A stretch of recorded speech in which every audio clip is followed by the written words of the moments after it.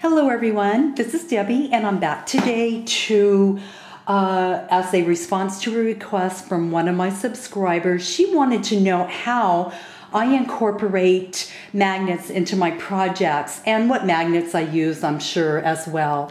I do use the basic gray magnets. I really like them. They do come in two different sizes.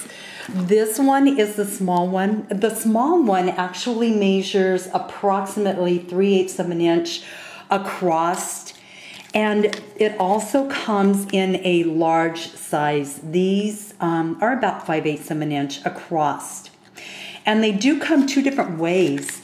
The first way that they come would be an adhesive backing, and so you could just peel off the paper. Here's one right here. You could peel off the paper, and there is a little bit of adhesive on the back. I don't do it that way. I make sure I glue them in to make sure that they're really adhered well.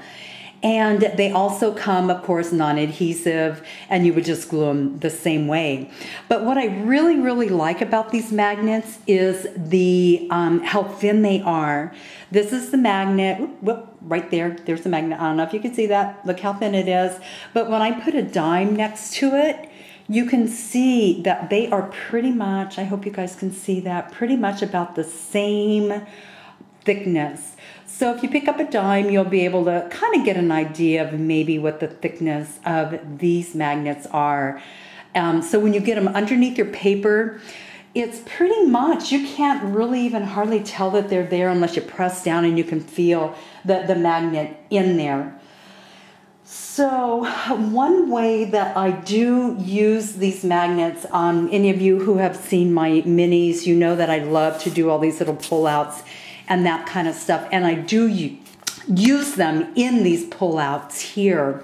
And how I would do it in this particular pocket would be, I would put a magnet here on the inside, and I do like to sandwich in between my black paper here and my decorator paper. I would put it in there so that I could sandwich that piece in between my piece. So I would glue that and I would stick it down in here.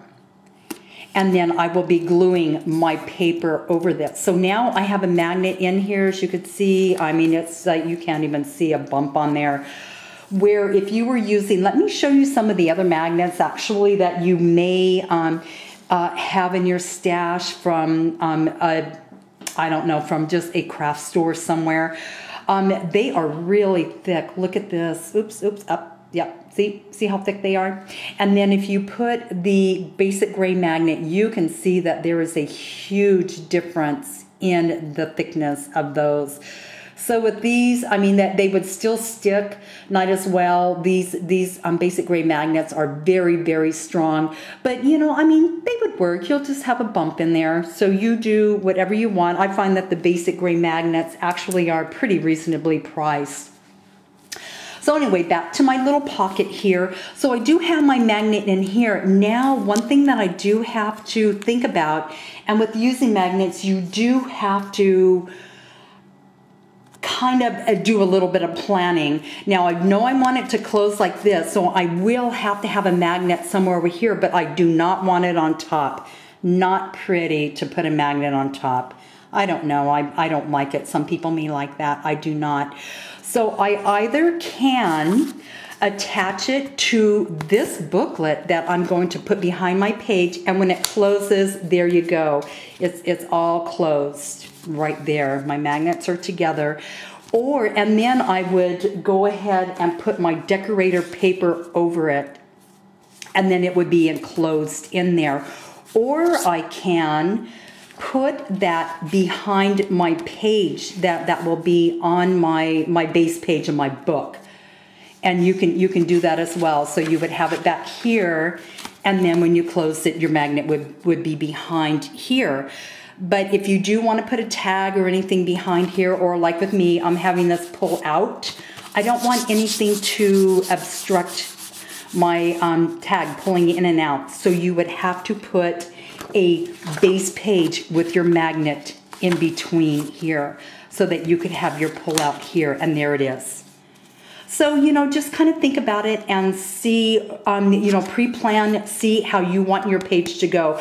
But I like to enclose my magnets in my papers. So there is one option right there. I hope I made that clear. If not, please leave me a note on the comments, and I will definitely clarify that for you if that was not clear. So now I also have a waterfall page. I love waterfalls. It gives you options to put additional photos and journaling and whatever else on your pages.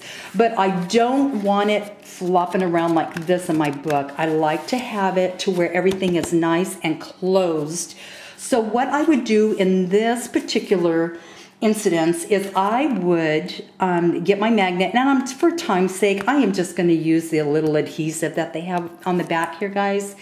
Like I said, normally I would go ahead and glue that. So I'm going to try to center it best I can. The only thing that matters is that you have your magnets lined. That is it. That would be the only thing that you really need to do. So I have this here, and then I will be putting my decorator paper again over that so that that is not, so that the magnet is not showing. So then what I would do is I need to have a magnet somewhere down underneath, but I want all of these pages right here to be, stick together when I have my magnet in there. So I'm going to grab another magnet, and that magnet I am going to put way back here in the very back page. And I'm going to do that right now with a sticky and make sure that I have the right one sticking up, and I do right there. That should be good. But I do want to make sure that my magnets are going to line up. So if you get your magnet and you put it on the back there, that's showing me where my magnet needs to be. So what I did is because I already have my magnet in the front here, if I turn this over and I basically just throw my magnet on there, it's going to show me where it wants to go.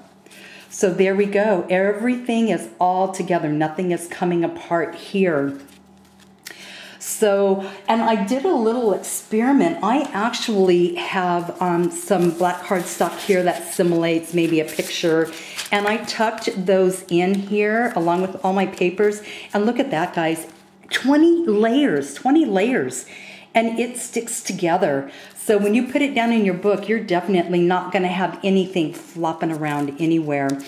So anyway, using magnets would take, like I said, some pre-planning. You need to decide what you want your base page to look like, so you'll know where you need to put your magnets before you do any gluing. Because once you do that gluing and stuff, you know how that is. Your pages like to fall apart.